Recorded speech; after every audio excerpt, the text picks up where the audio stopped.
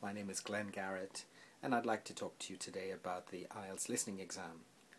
Now, the listening exam is made up of 40 questions in 4 sections. It takes about 30 minutes, and then you have 10 minutes at the end to transfer your answers onto a question paper. The 4 sections. Section 1 is generally listening to 1 or 2 people talking, and 1 person is giving personal information.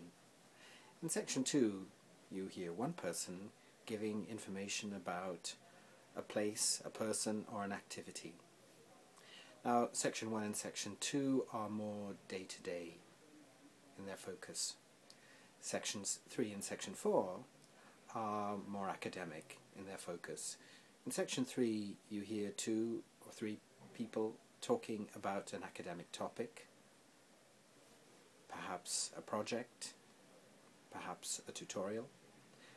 In Section 4, you listen to 1 person talking in the form of a lecture or part of a lecture on an academic topic. Now, what most of my students say is that they find the listening exam difficult because they lose their place.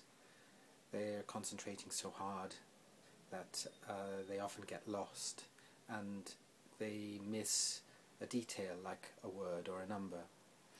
And I think on the day of the exam, a lot of students are so nervous that they get into this trap of trying to listen to every single word. And I think in the IELTS exam, what's important is listening for chunks of information, to clauses or phrases, rather than to every single word.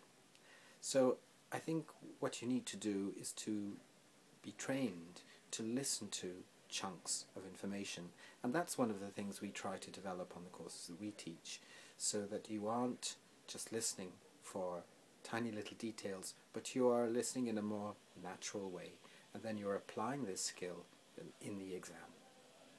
Hope that's clear.